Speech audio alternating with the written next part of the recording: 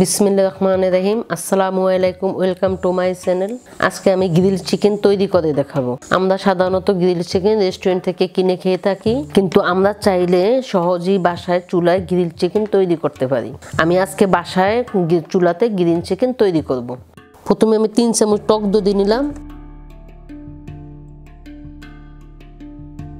1 চামচ পেঁয়াজ বাটা দিব, 1/2 চামচ আদা বাটা, 1/2 চামচ রসুন বাটা নিলাম, 1 চামচ মরিচের গুঁড়ো দিলাম, 1/2 চামচ হলুদের গুঁড়ো দিলাম, স্বাদ মতো লবণ দিলাম, ছোট্ট একটা চামচের 1 চামচ গরম মশলা দিলাম, 1 চামচ ধনিয়ার গুঁড়ো দিলাম, সামান্য গোলমরিচের গুঁড়ো দিলাম, সামান্য টেস্টি সল্ট দিলাম,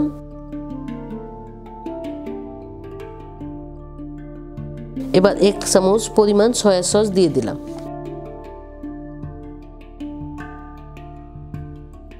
এখানে সমস্ত মশলাগুলো হাত দিয়ে ভালো করে মিশিয়ে নিব।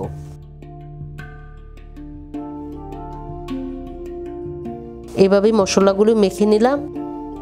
মিশানো মশলাগুলো আমি মুরগির গায়ে মেখে নিব।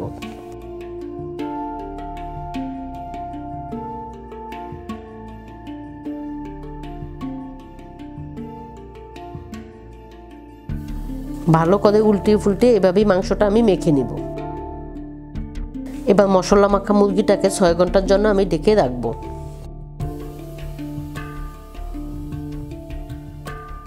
ছয় ঘন্টা ম্যারিনেট করে রাখার পর এখন রান্নার জন্য তৈরি করব।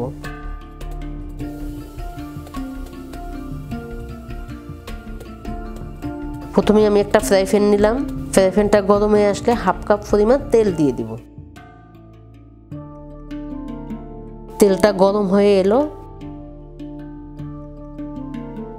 আস্তা ম্যারিনেট করা মুরগিটা আমি তেলটার ভিতর দিয়ে দিলাম।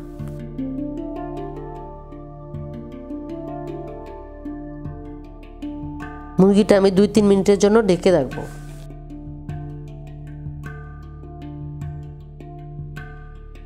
কিছুক্ষণ পর পর মুরগিটা আমি উল্টিয়ে ফুলটিয়ে দিব।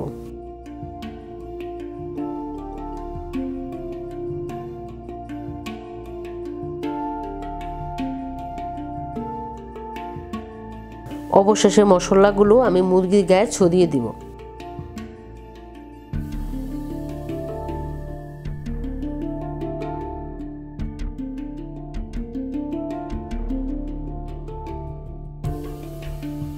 আবারও আমি ঢাকনা দিয়ে ঢেকে রাখবো 3-4 মিনিটের জন্য।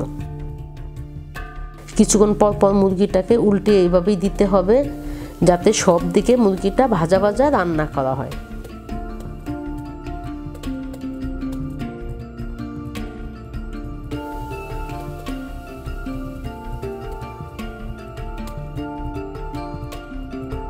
গ্রিলটা প্রায় হয়ে আসছে। 2-3 মিনিটের জন্য আমি আবারও ঢেকে রাখবো। গ্রিল চিকেনটা প্রায় ভাজা ভাজা হয়ে আসছে। কালারটা অনেক সুন্দর একটা কালার হয়ে আসছে।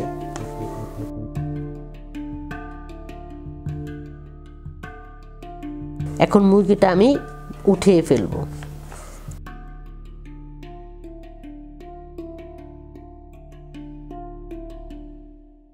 গ্রিল চিকেনটা আমি উঠিয়ে ফেলেছি।